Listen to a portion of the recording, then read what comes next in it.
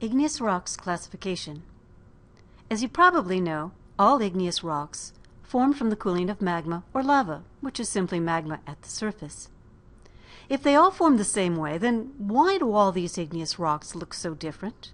And how can you tell them apart? One reason that rocks differ is because the rate at which the magma cooled may differ. If the magma cools deep underground, large crystals can form. If, however, they come to the surface, they'll cool quickly. The crystals will not have sufficient time to grow large, so volcanic rocks have smaller crystals than do rocks formed deep underground.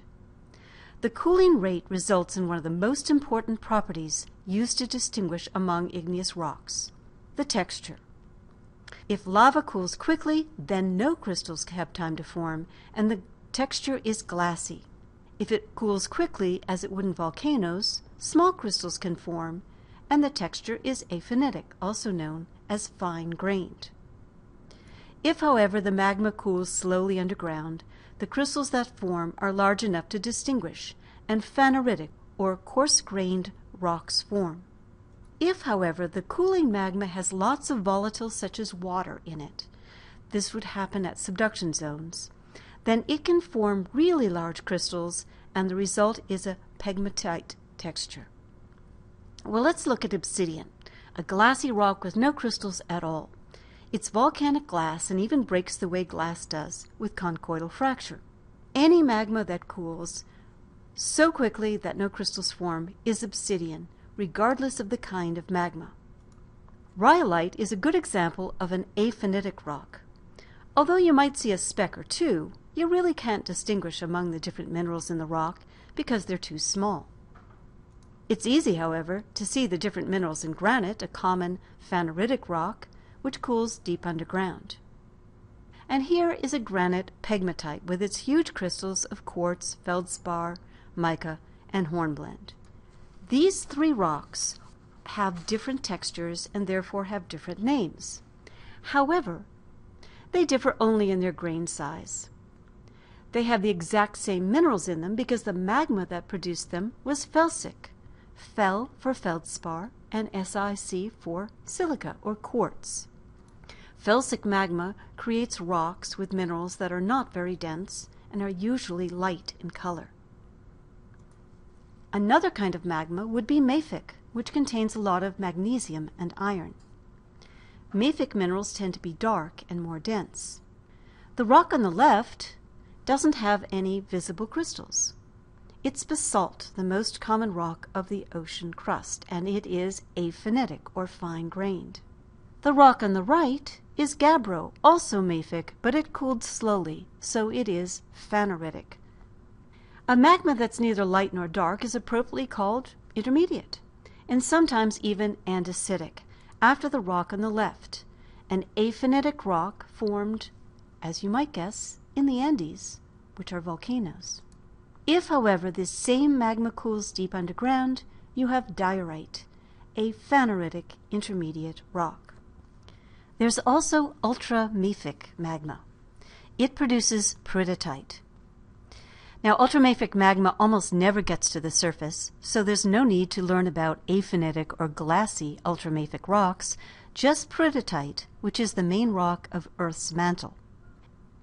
Peridotite can be distinguished from gabbro because of the abundance of olivine, a green crystal. I've placed 7 of the most important igneous rocks in this chart. The rows denote texture, while the columns distinguish among mineral content. If this table makes sense to you, then you're well on your way to understanding igneous rocks. But wait, there's more. What if you had a rock with both large and small crystals? That's not right, but it would happen if you had 2 cooling rates. What you would have is called a porphyry. The larger crystals in the porphyry is the result of cooling underground. In this particular porphyry, which is an andesite porphyry, the large crystals are hornblende crystals, these black skinny things. However, most of the rock, called the ground mass or matrix, is made of small crystals, and they are what make this an andesite. This would be an andesite porphyry. Is there such thing as a phaneritic porphyry? Sure, why not? Here we have a granite porphyry. As you can see, most of it is granite, but there's some really big feldspar crystals in there. Look at that huge rectangular potassium feldspar crystal. The feldspar crystal is the phenocryst, while the rest of it is the ground mass.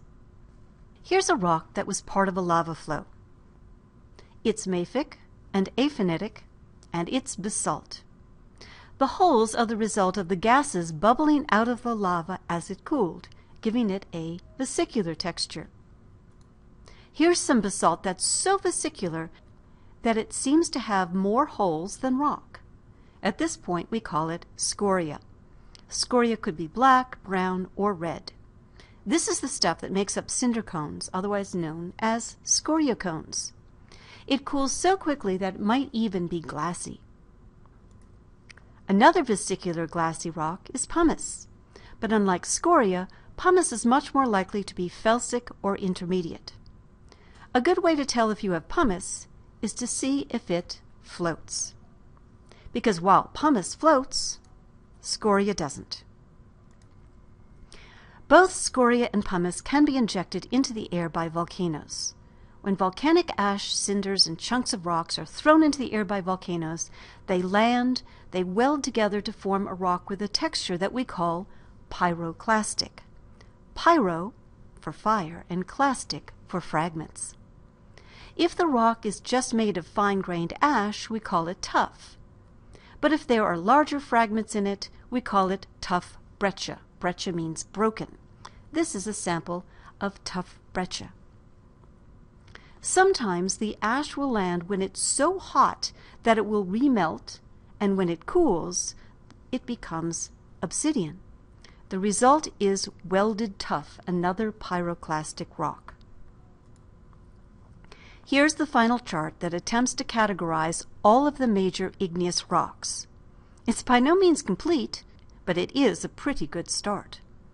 I recommend that you pause the video and take a good look at this chart.